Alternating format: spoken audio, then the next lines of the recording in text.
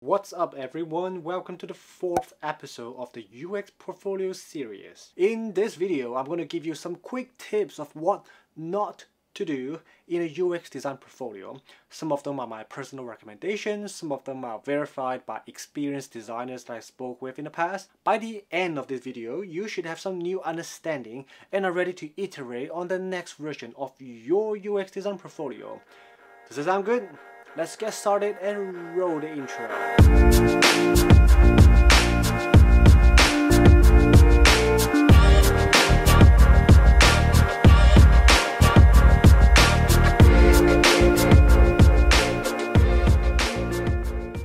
Good morning everyone, my name is Justine and I'm a designer working in Silicon Valley.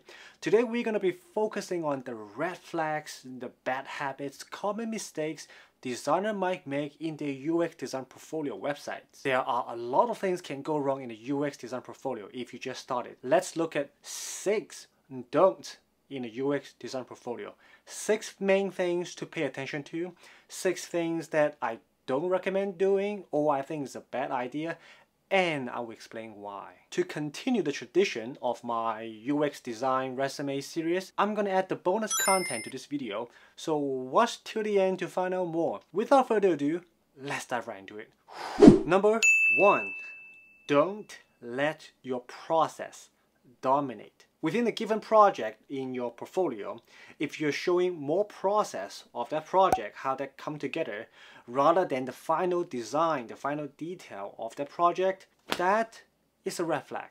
Don't get me wrong, the process is important, but that's just the framework. It's a framework that gets you to a good project. Think about it as like the blueprint or the floor plan of a house. You don't live in a floor plan, you live in a house, in a room with floors, tiles, walls, desk, bed, chairs, lightings, everything. One way to think about it is that the final design of your project is the product that you can put onto the shelf in a store. What would that be? So what are you going to put? You're not going to put a process, you're not going to put the research, IDEA, prototype, test, and all that loop on the shelf. You're going to put the final product, the final project.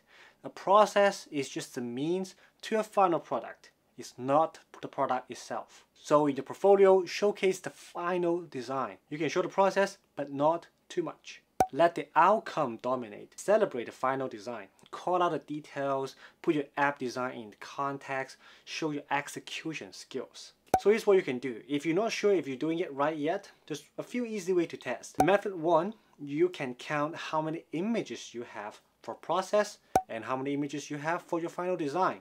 If you have more images for the process, then of course you're showing more process than the final design. Method 2, which is a more accurate way to measure this, but is slightly more complicated, which is to calculate, to measure how long of the page, how long of your project page that each of those takes up.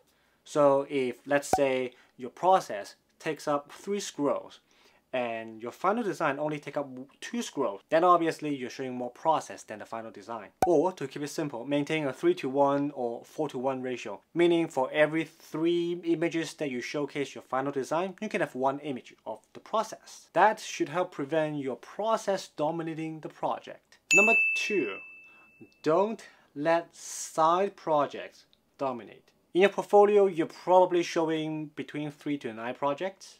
So all the projects you have done in school or outside of school, your personal time, they are all competing for that 9 slots. For those projects in which the scope is small, that doesn't have enough polish, depth, iterations, or the projects that are coming soon, they're not very useful in convincing people to hire you. The more of those projects you have, the more they will dilute the quality of your portfolio. Iteration, thought process, polish, depth, these are everything that a hiring manager will be looking for. And projects like those small scope projects, they're not going to have those, which you can easily understand why it's a red flag. Even if you manage to talk about these projects with your potential hiring manager, you cannot elaborate too much because you have nothing to elaborate on. And this guarantee will be a losing piece. So here's something you can do. I'm going to give you a checklist and see if your projects match those criteria. Projects that don't have enough scopes will include the following: hackathon projects, weekend projects, projects that takes less than 2 weeks to complete, or less than 2 iterations, you didn't do much testing about it, This is not a comprehensive list, but you kind of get the idea. Some guideline I can give you is, for example, have 1 or 2 these kind of side projects if you have 4 to 6 main projects that have depth that you can elaborate on. Number 3, don't include unpolished projects. For any given project, maybe you spend a lot of time on it, 4 to 6 weeks, right, in your school, and it could have depth. You spend enough time on crafting the logic, sorting out everything, make sure it makes sense, the flow is good, you have great wireframes, but they're just not polished enough. There's no decent visual layer. There's something could be off, not perfectly aligned, not pixel perfect. It's better than side projects, but still, these are unpolished projects. Me going through all the interview process in 2019, now working in Silicon Valley, interviewing candidates, I can assure you the visual quality, the polish matters. I have a real example. A designer friend of mine told me that their company were hiring designers. So they were looking at one candidate, the candidate went on site, go on that 5-hour interview, and the conclusion was that the cultural fit seems pretty good, they will pass, and they have good product thinking. They just were not so sure if they can execute, meaning the polish, being able to polish the project, polish the UI, craft it, all the elements. That aspect might be lacking, so they pass on that candidate. So apparently it is real. Number 4, don't make your landing screen all about your profile picture, what you look like, and underwhelming projects. This one ties to number 2, having a lot of side projects, and in addition to that, you have your profile picture front and center. You're advertising you like a model instead of you as a designer with a lot of projects. That is a red flag because you might be giving out an impression that you don't care too much, you don't care enough. You might not understand design well enough, you don't understand what hiring managers are looking for. Just don't confuse the recruiters and hiring manager, because I can tell you when they do the first screening, they're going to look for your projects, they're going to look for your work, they want to see your work. So if this is a design project, you know the users, recruiters and hiring manager, what are their needs? They need to see your projects. Then what do? You offer them your projects. Number 5, don't let irrelevant projects dominate. For UX designers, product designers, you probably should have more mobile apps, websites, tablet apps, digital products, less physical design or installations, your drawings, your graphics, your music that you make. Don't get me wrong, you can still have a lot of depth in those areas. Totally okay, totally awesome. You can have experience making music, you make great music, but this is a UX portfolio, so you get the idea. If your UX project is a cake, your ability to make great music is only cherry on top. So if I want to get a cake, I go to your website, but I see mostly cherries, then I would think I come to the wrong place. So just FYI, the reverse is true. If you are an industrial designer, you should have more physical product. Look at the color, material, finish, the form study, how would that form appeal to people emotionally rather than a lot of digital products. So depending on what you position you as a designer, you should focus on the main relevant, the core side of your project. Last one, number 6, don't put up everything. As you know, in design schools, there's a thing called the process book. You document your entire process of development. It's great that you know your project from the beginning to an end, but if you include everything, the entire process, into your portfolio, it will get super long, which means a few things. One, it's not user-friendly, not recruiters and hiring manager friendly, because you have to scroll so long to look at the details of final design. And 2, your project is probably lacking focus. It might also mean you are letting your process dominate. And 3, you could get really hard to go through because you will have, for example, a 45-minute chat, video chat, you do screen share with your hiring manager, and you expect to go through everything, 2 projects within 45 minutes? Not likely. And in fact, I have to confess, I kind of made that mistake. I didn't include everything, but I included a lot of process. So I did not finish in my presentation in the 45-minute call. So I learned it the hard way. But again, I made a mistake, so you don't have to. So here's a few things you can do. You can select a few important moments to include. For example, maybe in your user testing, you discover some new user pattern, new user behavior, something that you learn from testing that you find insightful, that you were like, oh, I did not know about this.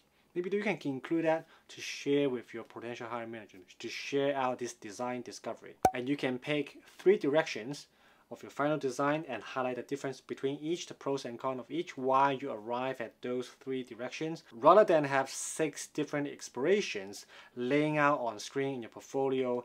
They might get overwhelming. Here's another example. I showed my presentation to a designer at Pinterest, and he told me, yeah, I don't know what I'm looking at. There's so many things. Just pick a few and highlight the differences. And of course, this might not be natural, the ability to pick selected moments, and it might take some practice. One thing that you can try to do to try to ease yourself in is that you can lay everything out in a project and then start to delete. Or maybe I don't need this one, I don't need that one, and then you can slowly reduce from a whole process book into a few selected moments, into a more distilled final design presentation. In some of my previous videos, I know I said you need a lot of images to showcase your design. That is still true, but you don't want to overflow your website, because overflowing means overwhelming. Just think about have 10 images, let's say, and if you only have 10 slots for images, which 10 aspects of your design that you want to showcase? You only have 10 slots, 10 images.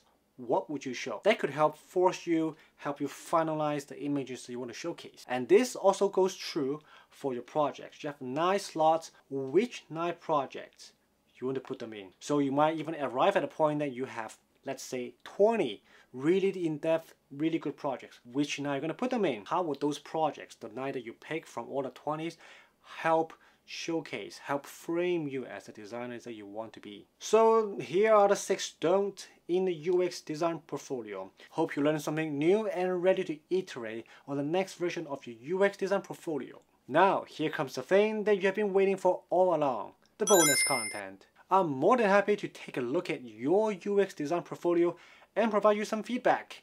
All you have to do is 1. Smash the like button down below to help support me spending hours making this video, and 2. Let me know in the comment section down below that you have liked the video, and then you can send your UX portfolio link to my email, which you can find in the about page in my channel. Make sure to include your YouTube username so that I know you left a comment. Then I will take a look at your portfolio, provide you some feedback, and give you a shout out in my next video. Good luck to you all on your next portfolio iteration, future internships, and full-time jobs. That's it for today. Thank you guys for watching. If you find this video useful and insightful, please go ahead and destroy the like button for the YouTube algorithm. This is still a small channel, so every like counts, and I will greatly appreciate it. If you want to see more UX design videos like this, also consider smash the subscribe button as well. Doing so will tremendously help the channel and motivate me to produce more high quality content down the road. Have fun following your passion and keep designing a better future. See you on the next video. Cheers!